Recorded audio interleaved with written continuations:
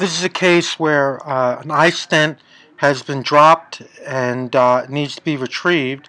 Here I'm using an Ahmed Micrograsper from MST to grab the iStent and pull it out of the eye.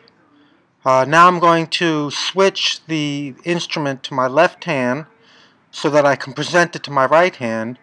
In my right hand I'm using the iStent inserter to re-grab the iStent at the proper position so that it can be replaced in the eye and placed in Schlemm's canal.